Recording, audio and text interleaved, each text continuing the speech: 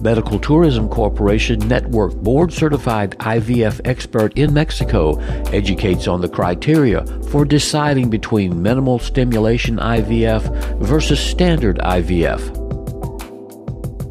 When people discuss about minimal stimulation in IVF, they tend to believe that minimal stimulation is only good for very old patients with high FSH levels and for patients who have underwent IVF treatments and have had hyperstimulation syndrome.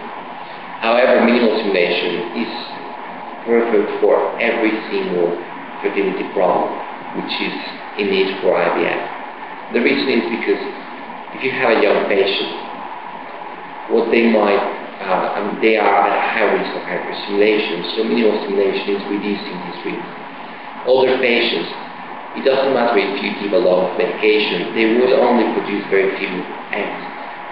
So with minimal stimulation, less drugs are given, with the same chances of retrieving probably the same amount of eggs, but with better quality.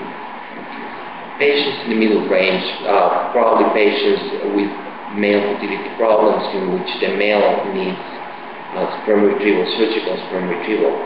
They might want to have more eggs, to have more chances of using the sperm used or obtained during the surgery for fertilization. But again, minimal stimulation is a good option for every single patient. However, there are patients who like the idea of knowing they have a lot of eggs, a lot of embryos available. So we also offer standard IVF. At the end, I was trained for a very long time in a very large unit doing standard IVF.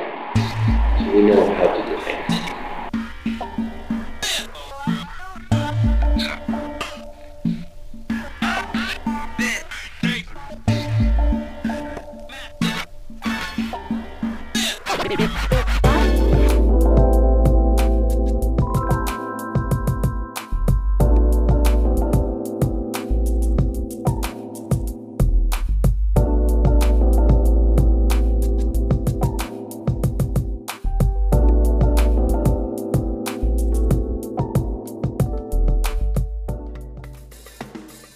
Medical Tourism Corporation facilitates affordable medical and dental treatment at world-class international hospitals and clinics.